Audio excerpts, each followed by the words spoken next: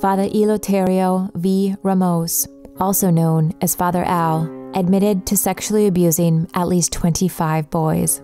He worked in the Archdiocese of Los Angeles, the Diocese of Orange, and the Diocese of Tijuana, Mexico. Father Ramos was sent to St. Luke Institute, an institution known for treating priests accused of child sexual abuse. He was placed on leave in 1985 and sent to a parish in Tijuana, Mexico, where he was put in charge of children's ministry. He was removed from ministry in 1991. In 2005, the Diocese of Orange settled several child sexual abuse claims against Father Ramos.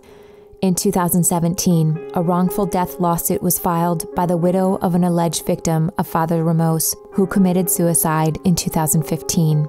Father Ramos allegedly sexually abused the widow's deceased husband when he was a child from approximately 1975 to 1978, while Father Ramos worked at St. Joseph's in Placentia, California. Father Ramos was included in the Archdiocese of Los Angeles' list of priests accused of sexual misconduct involving minors.